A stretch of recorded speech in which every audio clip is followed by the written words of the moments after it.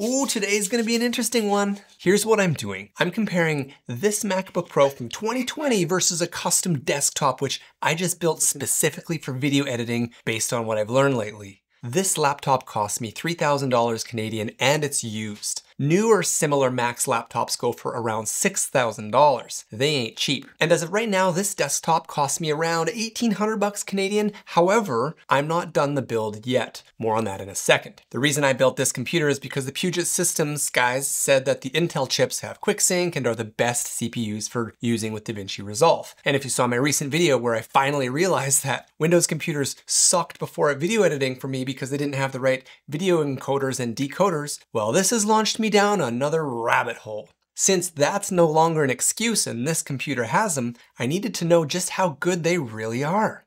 See, that's why the Max MacBook Pros are so sick for video editing, because of the built-in media engines, and they have double the video encoders and decoders of the Pro chips, so that's why you want the Max ones if you're doing video editing. And the encoders on the MacBooks, they just work for everything. ProRes, H.264, H.265. It pretty much doesn't matter what kind of camera you have, Macs will be good at video editing the footage. Windows, on the other hand, Okay, so the first thing to know before I get into it here today is that I'm recording in 4K 60 at H.265. It's a highly compressed, very difficult footage to work on. I'm going to take a talking head clip like I normally do. I'm going to show you me editing that same clip on the M1 Max, then again on my new build. But on my new computer, I'm going to do it twice. A friend of mine gave me his RTX 2070 video card, so I'm going to do a round of video editing with that. Then I'm going to disable it and just use the built-in internal graphics on the motherboard. It's a pretty skookum motherboard too.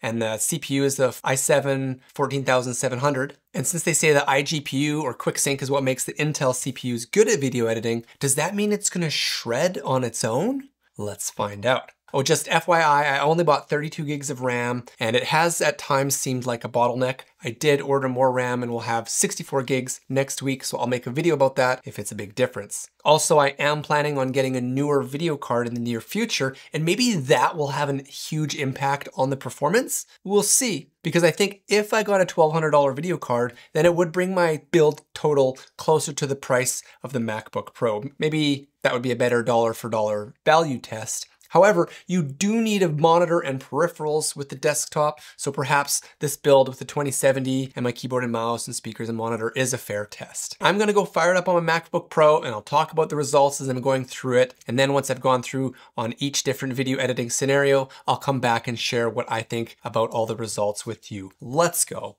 Okay, so here's some footage from my M1 Max. This is talking headshot like I would usually do, and as you can see on the timeline, this is kind of how I edit. I bounce around, I zoom in and out really quick with my scroll wheel, find the little breaths and pauses for the clips, and I snip it and clip it as we go. So this is really where any type of hesitation or stuttering from the computer is very, very annoying. Now again, as a reminder, this is in full 4K, straight out of the camera, no proxies.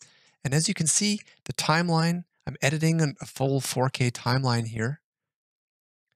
Yeah, if we open up the activity monitor, you can see nothing's really getting maxed out. The media engines are just doing a good job. It's a smooth experience. It was smooth on the M3 Max, and then when I got the M1 Max, it was almost just as smooth. Minor little pauses, but I'm basically able to edit as fast as I can. It's not perfect, but it still looks pretty good. So let's stack a couple clips. I'll shrink one, put it in the top corner here. Let's copy another one. Sometimes I like to do this kind of editing during my videos. And as you can see, the playback's not too shabby. Let's throw some text on there, just basic text. And it's totally fine. You know, you could still edit it and play back when you pause and move the timeline around. It's still running great. Very impressed with it. Now, let's go to the first clip and create a magic mask. Because this is usually where, with the lack of a GPU, let's turn on the overlay, select the subject, as the pros would say, and here we go. All right, tracking speed, 7 frames per second, 8 frames per second. That's about as fast as it goes. So it takes, almost a minute to do like a 10-second clip with the magic masks, but not too shabby. But it lets you do some fun stuff like this. It's a very cool tool to use, and the playback is fine on the Apple. So, you know what? The M1 Max on battery, I'm able to edit 4K from my Sony camera. Um, Still happy with the performance. All right, let's switch over. Okay, so this is with the GPU, the 2070 turned on. As you can see I've got the CUDA stuff accelerated, and yeah, the scrubbing feels pretty good. In the H.265 on the Windows ones, even with the encoders, it's not perfect. It's not like working with uncompressed ProRes footage, but as you can see here, I'm able to clip and snip and dance around the timeline um, pretty fast, pretty much as quick as I can move. It's not quite as good as the M1 Max, to be totally honest. I can still zoom in and out, but when I have the playhead set to play and I'm clipping around, it just has these little pauses. But I'm still able to blast the footage pretty fast. The scrubbing still looks good. I can work, like I said, almost as fast as I can go. We can see here the iGPU is still working really hard. The pressure has come off a little bit with the NVIDIA one, but it's a smooth video editing experience. I think if this is what you're going to do, this is what I'm doing with most of my newer videos now. It's fine. It's adequate. I have a feeling that maybe a 4080 might be a little bit better, but let's do the old stacking footage. I can stack the footage and slide it around smoothly. Let's add in a little bit of text here. Everything slides around. The playback is fine. It starts to bog a little bit down, but it's not too bad. It's definitely doable. It's a decent video editing experience. So let's go over. Well, yeah, let's see the playback. I don't have any timeline or workspaces set down to half res or anything like that. So you can see even at full res, it's good. All right, let's go over and check out the Magic Mask. Let's see, surely that's got to be better, right? We're using a graphics card here, even though it's not the newest one. So right away, when we click on Toggle Mask Overlay, it's a good sign. All right, let's see what happens. Okay, kind of as what is expected. Here we go. We're getting, 22, 23 frames per second. It turns this into some pretty short work. So editing experience is almost as good as the Apple with the 2070. Let's try disabling the video card. We'll go into Resolve and make sure that everything is okay. There's no NVIDIA there on the decoding options. I turned everything off in the other area as well, and let's see what happens. Okay, that's right. Nothing happens. It can't handle the OBS. So hold on, I have to change gears here. Let me pause this. Okay, so because the onboard couldn't handle it with OBS, it didn't actually show anything working. I actually had to resort to recording the old-fashioned way. So here we can see I don't have anything. I've disabled the video card. This is all just plugged directly into the motherboard. And look at that. The scrubbing is actually pretty decent. 4K footage. Let's start clipping it. And we quickly start to feel the lack of a video card. So I'm going to open up I know it's a little bit overexposed here, but we'll be able to get some data from there. So I'm going to start clipping around. You can just see when I'm scrubbing around on the timeline, it's not catching up. I don't know if that's the lack of video RAM or what, because it's a bit of a big difference from comparing this editing to that of the Apple and that of even the 2070 as well. So let's see. You know, it's not doing too bad. I'm able to do it. I think if you changed even just the timeline resolution to half or a quarter, it would be fine. But that's not the point of this video. I don't want to have to do that. I probably would moving forward if this was my setup. I mean, or just use proxies. I'll talk more about that a little bit later. But overall, the video editing experience, the scrubbing isn't as great. Let's try stacking some videos and seeing what happens. Okay. Oh boy. This is a bit of a slideshow here. Look, I can't even drag it up properly because the computer just starts to feel unresponsive.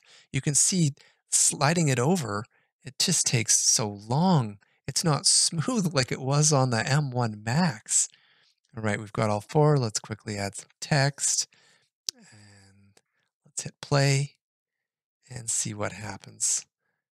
Okay, the memory and the GPU are both just kind of maxing out.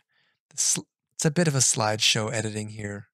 This is not an experience that you would want to do for your daily, not a professional workflow at all. All right, let's check out the magic mask. What's going to happen? Let's turn on toggle the overlay. And where is the overlay? Where is it? Okay, there we go. That's not a good sign. Let's add in my arms here. Click play and track. Nothing. I had to literally speed up the footage here for quite some time. And there, probably like a minute later, we started and we are getting 0 frames per second. It's 10 minutes. I mean, we got 7 frames per second with the M1 Max. Sure, it didn't match the 23 of the graphics card. And that is unusable. Okay. Well, that was interesting. The M1 Max, years later, is still putting on a clinic when it comes to video editing in Davinci Resolve. Wow. And not only was the video editing experience better with the footage right out of camera on the MacBook Pro, it was running on battery. This laptop's from 2020, running on battery, beasting through 4K compressed footage like a champ. I mean, if you want a video editing machine, the Max chips are impossible to deny. Now, with that being said, while I have a modern CPU with QuickSync, it's not quite fair to pair it with a 6-year-old video card. My testing today really showed me that a video card is absolutely necessary when it comes to video editing in Davinci Resolve. Is it the VRAM that makes a difference? I'm not sure exactly. Will a 4080 be enough to make this timeline smoother than that of an M1 Max MacBook Pro? I would hope so. See, that's what I really want to find out. But part of me doesn't want to buy a 4080 right now with the 50 series coming just around the corner. Now, when I get back next week, I might go to Best Buy and try and pick up a 4080 if I'm able to return it, because the answer is killing me. Maybe I'll keep it. And I mean, in a perfect world, I would get both maybe the AMD 7800 XT and the 4080 just to test them both out. I just don't have the resources for that. I mean, I kind of have to sell my M1 Max to pay for the video card in the near future, so I'm not sure what I'm gonna do. I gotta juggle some stuff. I wanna keep it for doing tests like I did today, but I also want that video card to put in my new machine I built. Here's my takeaway. Apple just crushed it with the silicon chips. They make video editing a breeze, and that reason alone was why I switched. It's a no-brainer to recommend the Max chips to people who want the best when it comes to video editing straight out of camera. But lately, I wanted to do some gaming, and you just can't do that with Apple. You can do some, but let's face it, it's not the same thing. With the MacBook, I got a great video editing experience, but limited gaming. With a Windows PC, I get a good video editing experience, but great gaming. And it turns out I'd rather have that. The real question is, can the Windows machine also have great video editing with a better video card? That will be something I'm gonna get to the bottom of soon. With other people's videos, they do benchmarks and stuff. I just don't get to see them editing. I don't get to see them working on actual footage. That's what I want to see, so that's what I showed today. Do you like these kinds of tests with real world footage? Let me know in the comments below.